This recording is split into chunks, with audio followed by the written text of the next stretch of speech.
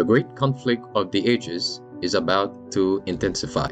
But remember the words of Jesus. In me ye might have peace. In the world you shall have tribulation. But be of good cheer. I have overcome the world. Would you like to know how to exercise courage and fight the good fight of faith? Listen to this devotional. Conflict and Courage, a daily devotional by Ellen G. White. Keeping the peace.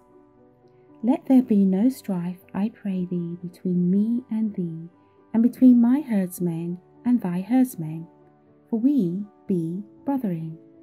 Is not the whole land before thee? Separate thyself, I pray thee, from me. If thou wilt take the left hand, then I will go to the right. Or if thou depart to the right hand, then I will go to the left. Genesis 13, verses 8 and 9. Abraham returned to Canaan, very rich in cattle, in silver and in gold. Lot was still with him, and again they came to Bethel, and pitched their tents by the altar which they had before erected. They soon found that increased possessions brought increased trouble. In the midst of hardship and trials, they had dwelt together in harmony, but in their prosperity there was danger of strife between them. The pasturage was not sufficient for the flocks and herds of both. It was evident that they must separate. Abraham was Lot's senior in years and his superior in relation, in wealth and in position. Yet he was the first to propose plans for preserving peace.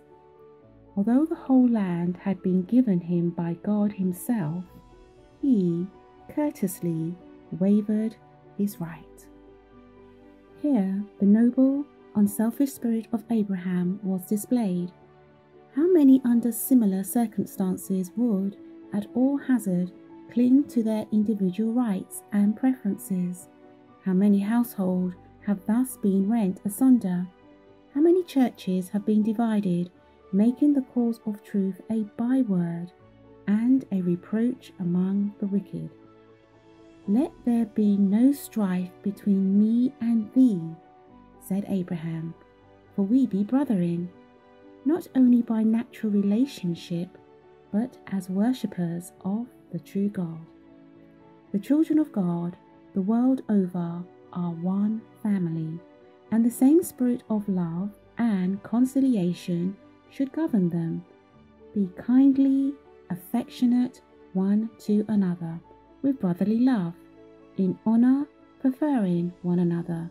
Romans 12, verse 10, is the teaching of our Saviour. The cultivation of a uniform courtesy, a willingness to do to others as we would wish them to do to us, would annihilate half the ills of life.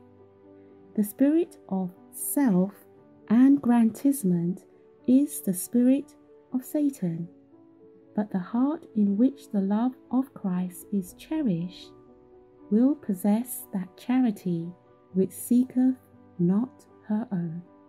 Such will heed the divine injunction. Look not every man on his own things, but every man also on the things of others. Philippians 2, verse 4.